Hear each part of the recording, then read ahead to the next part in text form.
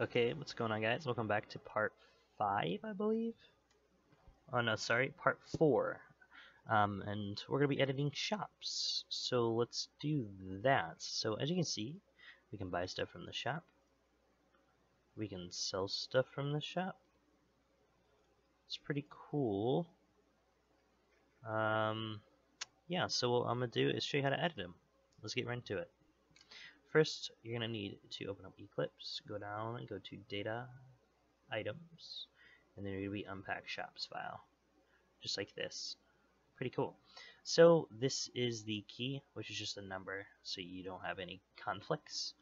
This is the money value. So what the currency will be. So this is the regular default coins, which is 995. So that's what will be used in the shop to buy stuff. This is just a boolean. I'm not too sure what this is referring to as true or false. Not too sure what it's referring to, but yeah, this is the name. This is the items that it's selling. So let's add a new shop here. Let's go down.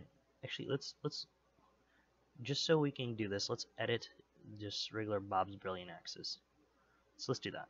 So what I'm gonna do is I'm gonna add a whip.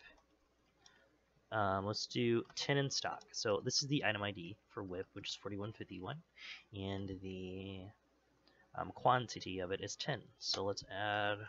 These are the only numbers I know by heart, or IDs. So I'm gonna add these because I played a lot of Spawn servers, obviously. So yeah, here we go. This is it. Bob's Brilliant Axes. Let's do not Bob's Brilliant Axes. Let's also change the money value. So let's do a different coins. So as you can see, 8890. Let's see if this is stackable. It is. Let's do 8890 as the current thing. So let's do 8890, just like that. Unpack shop. And now I'm going to save. So this is pretty cool. So I'm going to do, as you can see, pack shops right here. What you're going to do is you're going to delete that. You're going to need to delete that before you do anything.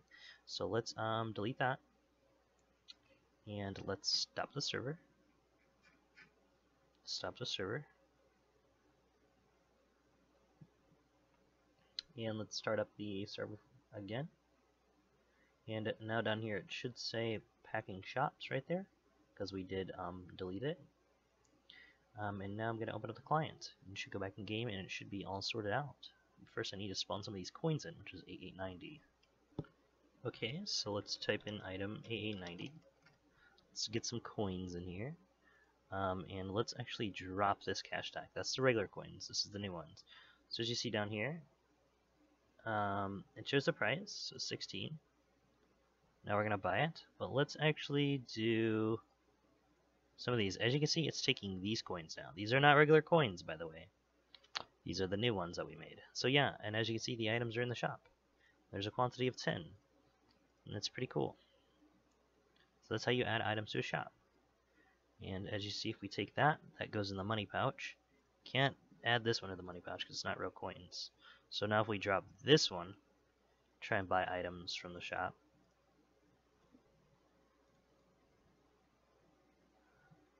Interesting. That still works. That's very, very strange. Oh, I guess it worked from your money pouch either way. That's a bit of a bug, I'll be honest with you. It's pretty cool. So yeah, that's how you edit shops. It's very strange. Don't know why that happens. Thanks for watching, guys.